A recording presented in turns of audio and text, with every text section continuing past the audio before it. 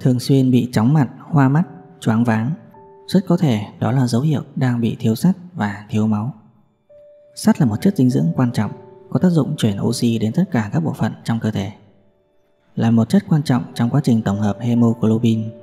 Vì thế, nếu muốn thực sự khỏe mạnh, cần phải cung cấp đủ lượng sắt cho cơ thể. Có nhiều cách để có thể bổ sung sắt, và một trong những cách hiệu quả nhất chính là tiêu thụ các loại hoa quả giàu chất sắt. Trong video này, chúng ta hãy cùng tìm hiểu về một số loại trái cây giàu chất sắt mà bạn có thể tham khảo để bổ sung vào chế độ ăn uống hàng ngày.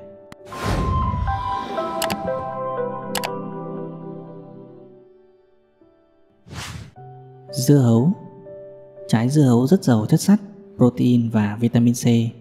Đây cũng là loại trái cây có lượng carbon hydrate và kali tương đối lớn. Do đó, dưa hấu là loại trái cây vừa ngon miệng, vừa có tác dụng giải khát, lại vừa tốt cho sức khỏe như lợi tiểu, làm giảm huyết áp, chuyển hóa protein không hòa tan thành protein hòa tan, tăng cường dinh dưỡng cho bệnh nhân viêm thận. Dâu tây và mâm xôi. Ăn quả dâu tây, mâm xôi sẽ giúp bổ sung lượng sắt cho cơ thể, tăng cường lưu thông khí huyết.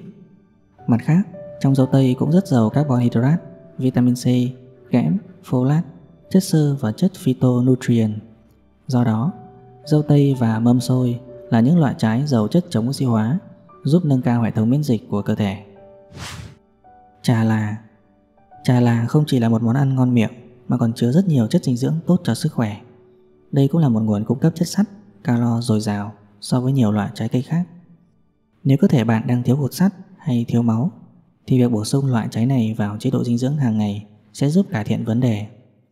Bên cạnh đó, trà là cũng chứa nhiều chất dinh dưỡng như magie, canxi và kali. Những chất dinh dưỡng này có thể giúp cải thiện và đảm bảo cho các vấn đề về tiêu hóa của cơ thể. Quả mận.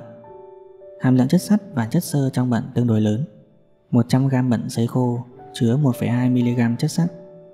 Ngoài ra, trong trái mận khô có chứa nhiều carbon hydrate, vitamin, đặc biệt là vitamin A dưới dạng beta carotene, magie, ít chất béo và chứa nhiều chất chống oxy hóa. Việc bạn thường xuyên uống nước ép mận hoặc ăn mận khô có thể giúp cơ thể giữ được vóc dáng thon gọn, chữa bệnh táo bón, phòng ngừa ung thư nhờ khả năng loại bỏ các gốc tự do có nguy cơ gây hại cho tế bào. Thậm chí, mận còn là loại trái cây có thể bình thường hóa mức độ đường trong máu, cho nên có thể ngăn ngừa được bệnh tim mạch. Trái nho. Nếu cơ thể bị thiếu máu, bạn hãy bổ sung nho vào chế độ ăn uống để có thể khắc phục được tình trạng này. Trong nho có chứa hoạt chất resveratrol có nhiều trong vỏ trái nho và chất bioflavonoid có tác dụng ngăn cản tác động oxy hóa của cholesterol xấu và chống kết tập tiểu cầu, làm giảm lượng cholesterol và triglycerid, góp phần làm giãn mạch, phòng ngừa các bệnh liên quan đến tim mạch, huyết áp. Mơ khô.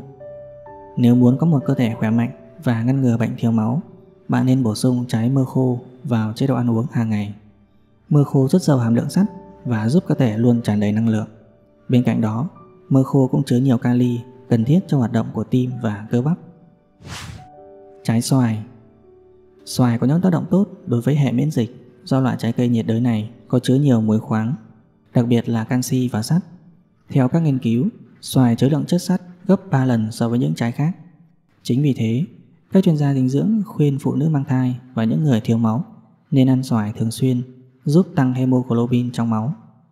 Ngoài các loại trái cây trên, một số loại trái khác cũng có hàm lượng chất sắt cao như mít, đu đủ, táo,